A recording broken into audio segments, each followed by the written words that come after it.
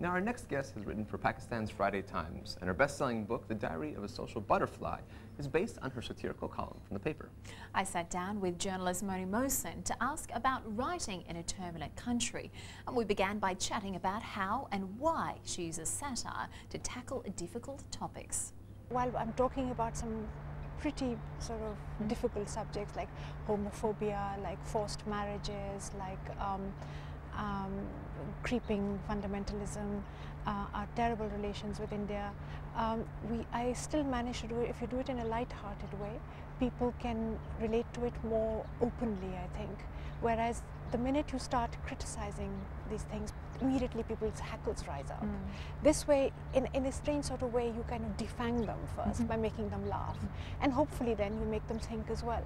Because the thing with satire is it must leave an aftertaste. There must be something more to it than just trying to make you laugh. It has to hold up some kind of mirror to you. It has to expose some kind of truth and hopefully try and bring about some change. On the flip side, typically when women tend to use satire in their writing or they write social commentaries, their work's often labelled as chick-lit and marketed as so. Have you found this to be a problem? Have you found it difficult to be able to access all audiences? You know, in a way, it's a mixed blessing, because when people pick up the book because it looks like chick-lit, they will still read it. They will read it thinking it's something else, and hopefully a message will filter in, because even if you read it as chick-lit, there are things which will make them pause and think about themselves and their situations. Like a lot of ladies, for example, in Pakistan said to me, "Oh, I loved your work, I loved it so much, it reminded me so much of so-and-so, so-and-so." But in fact, very few of them have come up to me, but there have been a few who have come up and said, "It reminded me so much of myself. I read it and I thought, oh my God, this is me." And although she's read it like chick-lit, it has, in the end, made her look at it as something else. Do you think there's maybe been some people who haven't read it though because they might see it as chick-lit, you know, potentially men, for example? You know, the funny thing is, it started off as a column in a newspaper. And because it was at the back of a newspaper, a serious newspaper, and because it didn't have a pink cover and it didn't have butterflies on the cover, people read it just as a satirical column. And a lot of my readers and a lot of my followers on Twitter are male. Whereas in the West, most of my readers are female. In Pakistan and India, most of them are male. Do you think because of your work, people outside Pakistan are now seeing a different side to the country, a Pakistan that's more open, more liberal? I think, yes, that is true, and most of all in India. Really? Because I had quite a different sort of reaction to what I thought I would have in India to my book. On the one hand, it's been very popular, and I'm very grateful to Indian readers for taking it to their hearts and for buying it in such large numbers. But on the other hand, I was surprised when they said to me, "Oh, really? You people wear jeans in Pakistan?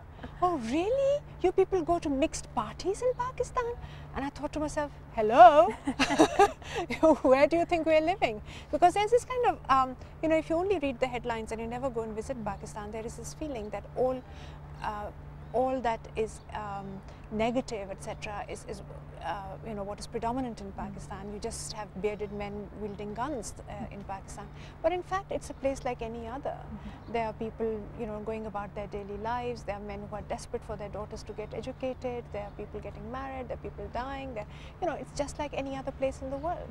In terms of women being educated, I want to pick up on what you've said there. What are your thoughts on Malala Yousafzai and what she's done for Pakistan's plight?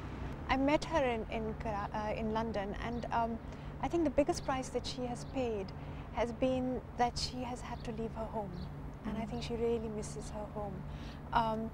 And she has, you know, brought the plight of Pakistani women, particularly in the north, where the Taliban have destroyed schools, etc., to the world's attention. Do you have hope for the future of Pakistan?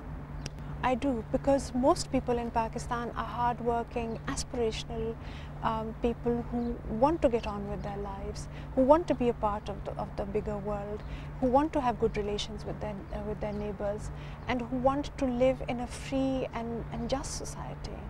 And I think if enough people want that, then they make it happen.